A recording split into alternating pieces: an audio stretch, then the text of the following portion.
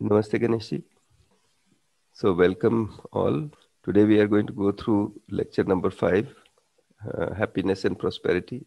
Although we have already discussed quite a bit about happiness and prosperity, we'll discuss about the current scenario and some analysis of that and a few questions which are related to that. Till now, we have been talking about the basic human aspiration, and we identified it as happiness, prosperity, and its continuity.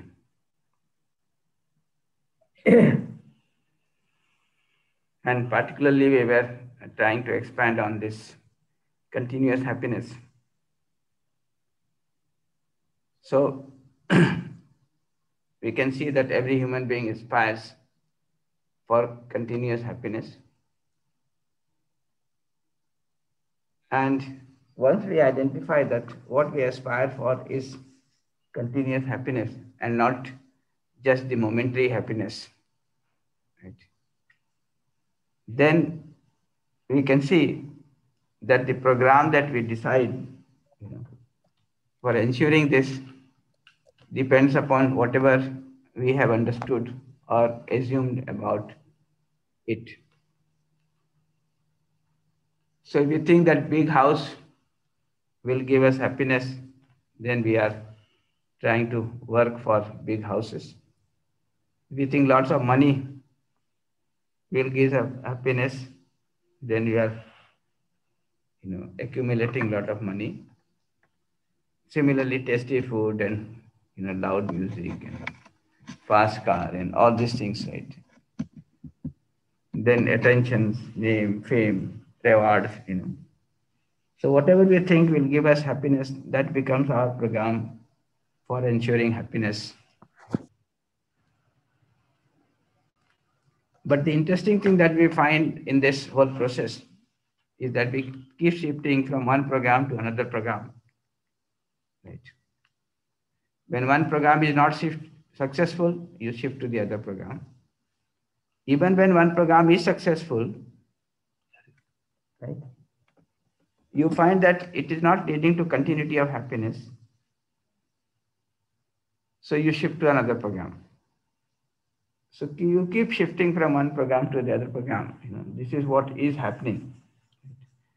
So at the base, there is a need for continuous happiness.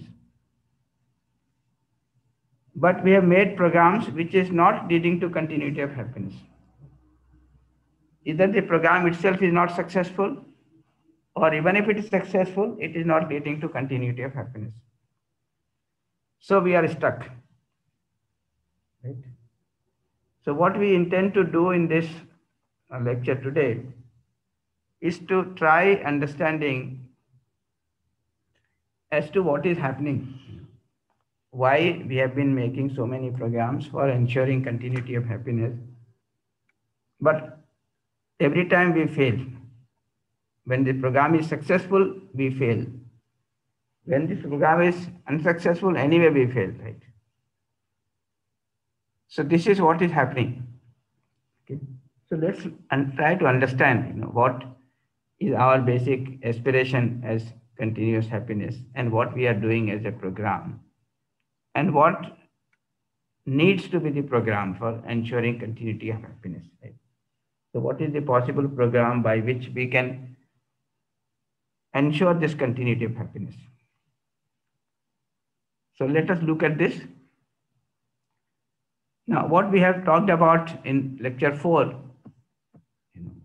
is that if we want to ensure continuity of happiness,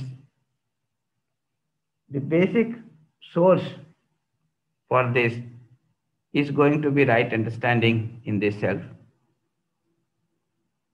That is understanding of the harmony at all levels of our being, starting from individual to family to society to nature and existence. And once we have this understanding of harmony, we have to have this feeling and thought of harmony in the self. And if we have this feeling of harmony within, which is naturally acceptable to us, we'll be in a state of harmony within and a state of happiness within. And if we can ensure that we have understood this harmony and we have this feeling of harmony within us every moment, then we can be in a state of harmony within and therefore in a state of happiness within every moment in continuity. So the source of happiness, the source of continuous happiness is to ensure understanding of harmony at all levels of our being and having this feeling, this thought of harmony at all levels of our being. So if we have the understanding of harmony and if we have the feeling and thought of harmony within the self, then we will be in a state of harmony within every moment and therefore in a state of happiness every moment. So we can be in a state of continuous happiness. So this is the program for ensuring continuity of happiness. So this is what we have briefly talked about in lecture 4. And this is something now we have to start working on and keep verifying whether this holds good or it does not hold good. So this seems to be the possible program. I will say this is a possible program in the sense that for us it is a proposal which we have to verify. We have to see for ourselves whether it really works or it does not. But it is a proposal and a good proposal to begin with. So this is what we are proposing as a source of continuous happiness, a program which can ensure continuity of happiness. And this is something which each one of us has to verify. That when we have the understanding of harmony, we feel comfortable within. When we have this feeling of harmony, then we are comfortable within, we are in a state of happiness within. So you can take this example that if you look at family, if you look at this harmony in family, you will see as we go along, what is fundamental to feeling the harmony in family is the feeling in relationship. So there is this relationship in the family and there are feelings in relationship. For example, the feeling of trust, feeling of respect, feeling of affection. These feelings we can identify. And we can see that when we have this feeling ourselves, it is naturally acceptable to us. When we share this feeling with others, it is also naturally acceptable to the other. So when we are living with other family members with this feeling of respect every moment, then we are in a state of harmony within, because this is a feeling which is naturally acceptable to us. So we are in a state of harmony within, and therefore we are in a state of happiness within. And if we share this feeling with the other, this feeling of respect, for example, with the other also has a natural acceptance for this, and therefore he also feels that harmony within, and therefore he also is in a state of happiness within.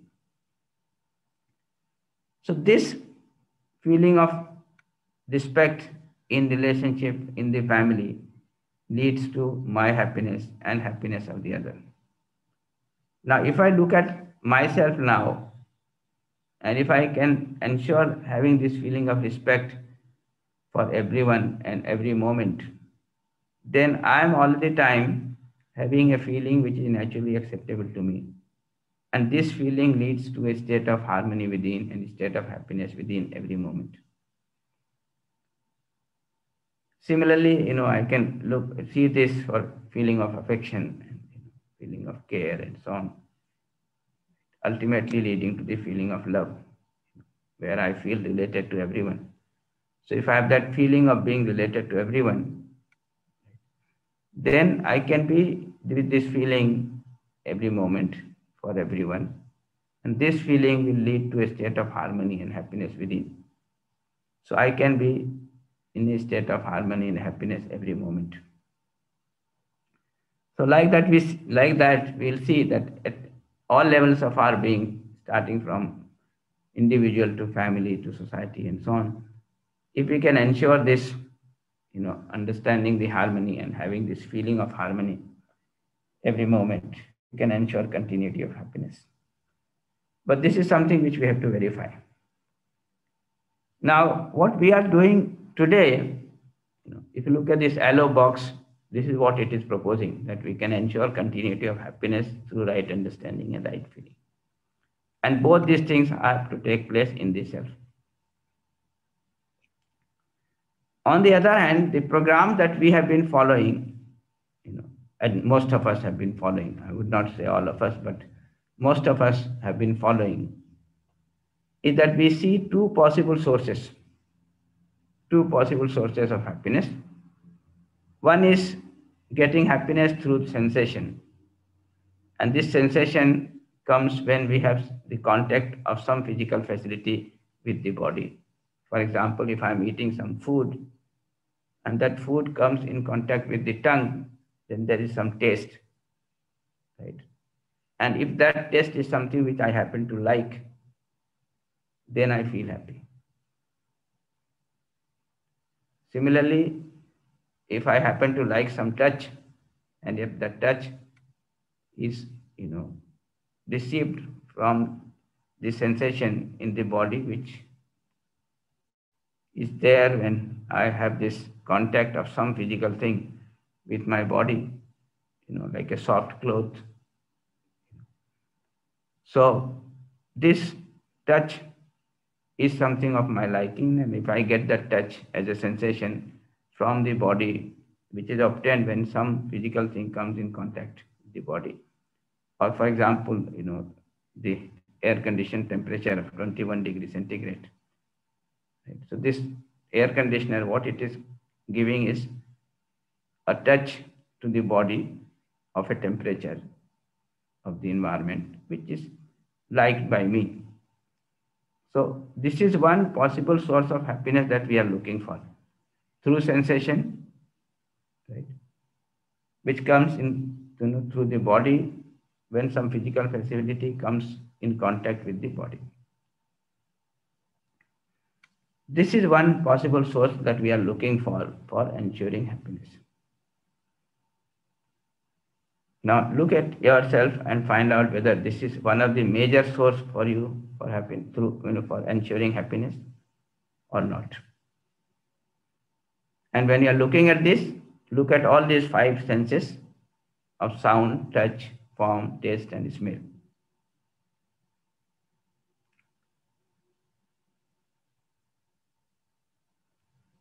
Are you looking for happiness through these five senses?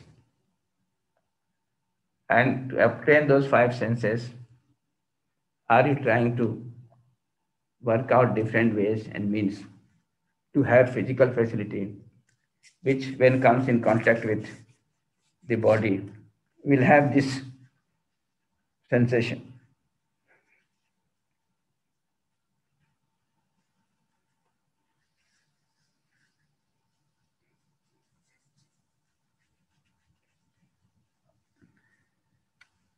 So we look for tasty food. We look for forms beside which are of our liking. We search for touch, which we think is of our liking. Smell, sound, the music. All this is trying to get the favorable sensation. And favorable means what I have considered to be favorable. Whatever I happen to like. So most of our engagement today would relate to this. So we are busy cooking tasty food, and for that we are busy trying to earn a lot of money buy different, you know, items of food and prepare and spend time on this and then eat. This is what we are doing, most of us. So we are going for a sightseeing, right? So much of it now is being talked about, that if you are developed, you have to go to these places, tourist places, and enjoy the sight. And if you have more money, you have to go abroad and enjoy yourself. But that enjoying yourself essentially means that you should be able to see those sights which you think are of your liking. So this is one possible source that we have been working on. Whether it is true or not is something which you can really verify. The other possible source of happiness is trying to get some favorable feeling from the other. So rather than ensuring the right feeling in myself and sharing with others, our focus is on getting the right feeling from the other. So getting respect from the other, the name, the fame. We keep trying ways, to ensure that others are, have affection for me. They trust me, they love me, they care for me. Now, these feelings is what I'm looking from the other. And when I happen to get that feeling, right, I feel happy. If I don't get that feeling, I feel unhappy. So this is another source of happiness. People are doing so much to get name, get fame, get respect. They are willing to climb up the Himalaya. They are willing to, spend money to get name. So all this is happening. They are trying to break the world records because they want to get name, they want to get fame, they want to get some reward, some awards. Right? So this is what is happening. These two possible sources are there for us to get happiness. One is getting happiness through sensation, getting the favorable, sensation through the body. And the other is getting the favorable feelings from the other human being. Now, is this the source for us? If this is the source for us, then there is problem. The problem is what we have written down there with red, this thing. If you are working for sensation and getting happiness through sensation, the problem is that this sensation is temporary in nature.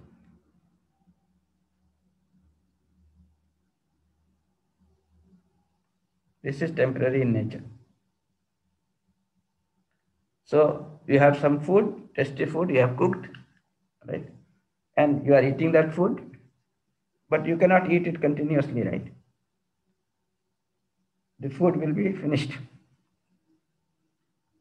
So it is temporary in nature. And it depends on the body. It depends upon the other physical facility. So that dependence is there. So if your body falls sick, the same food you cannot enjoy. It is no more tasty.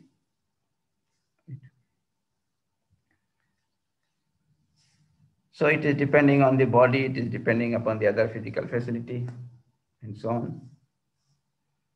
And another interesting point is that it has no completion point. You can never say that this much of tasty food will ensure continuity of happiness. So there is no completion point defined. And if you put all this together, the conclusion is that this cannot be the source of continuous happiness. this cannot be the source of continuous happiness. This you can try, this what we have written down below this, and we can expand this, that if you work with any sensation, it seems to be tasty and necessary to begin with. After some time, it becomes unnecessary because when your stomach is full, for example, you are eating sweets of your liking. In the beginning, it will be tasty and it will be necessary for the body, for nurturing the body. But when your stomach is full, now you realize that it is no more necessary. But if you find tasty, you continue to eat. So it is tasty and unnecessary. But if it is full up to the neck, right? Now it is neither necessary nor tasty. So you lose the taste. You don't want to eat anymore.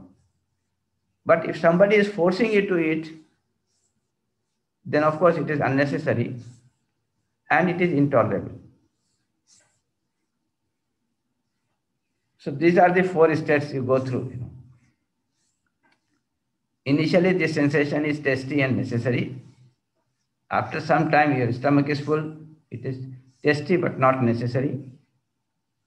After some time, you lose the taste, so it is tasteless and unnecessary.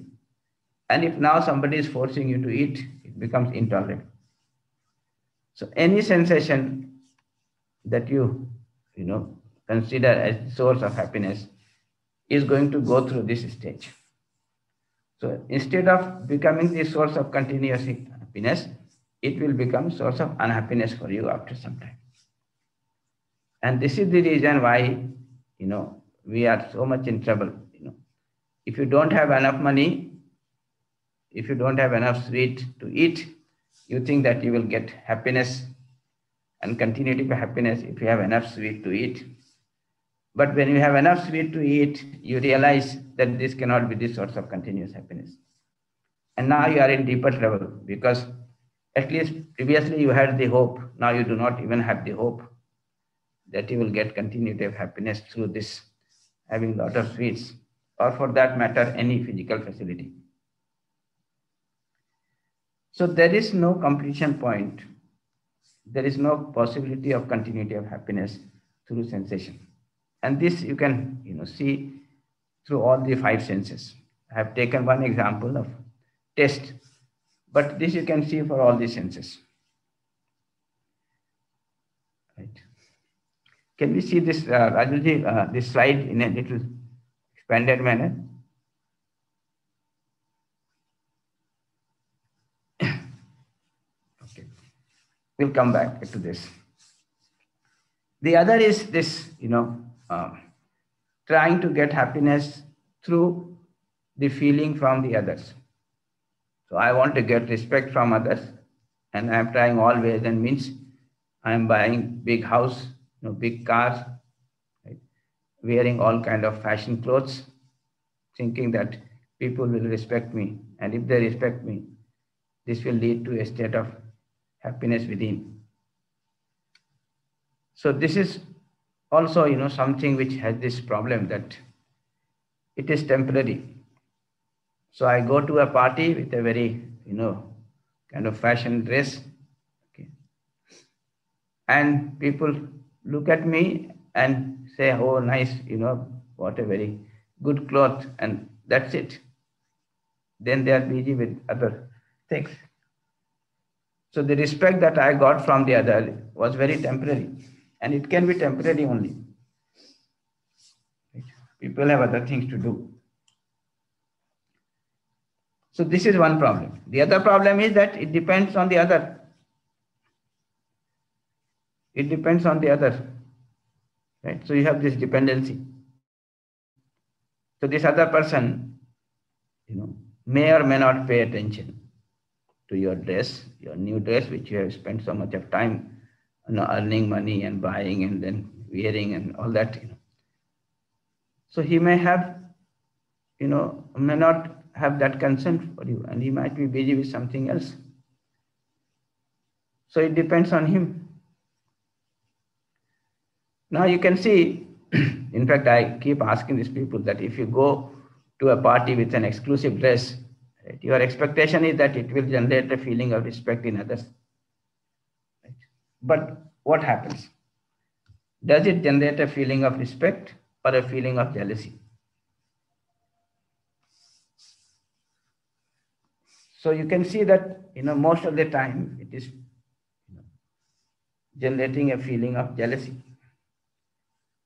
and which is going to be a source of unhappiness for you rather than source of happiness for you.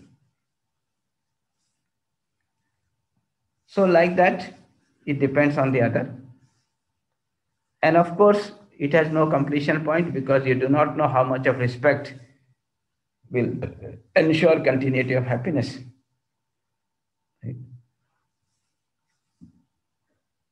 And it cannot be the source of continuity of happiness. So all this put together, you can see that getting feeling from others and trying to ensure continuity of happiness does not work.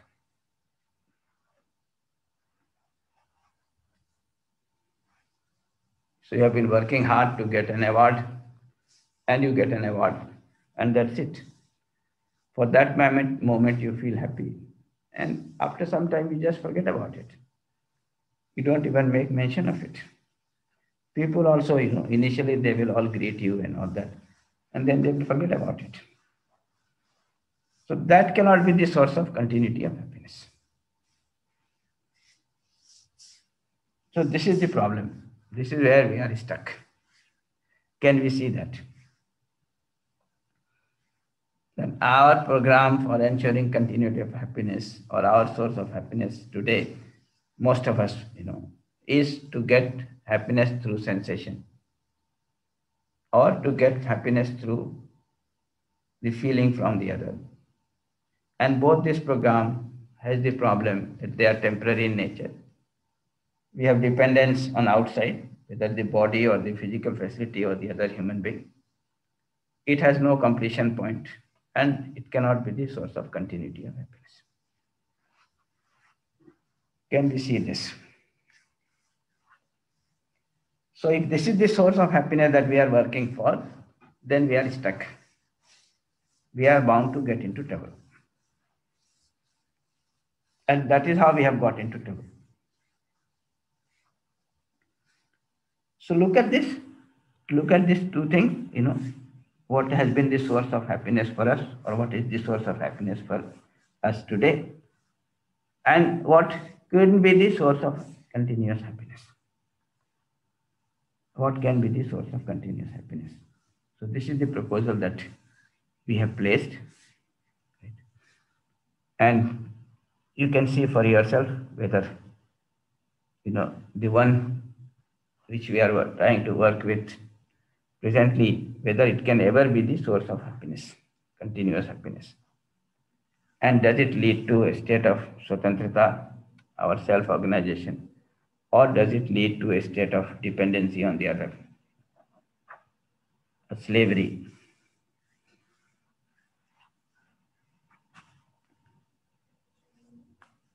So this is one thing that we wanted to place for you to explore, to investigate. The other important thing which we wanted to mention is that if we are not having this source of continuous happiness, as right understanding and right feeling, and if we are trying to work to get this happiness through sensation or through getting the feeling from others, which is not successful, right? Then this is a problem, of course, but because of not getting this continuity of happiness, right, we might feel frustrated, we might feel depressed, right? And as a result, we can take to some escape from unhappiness.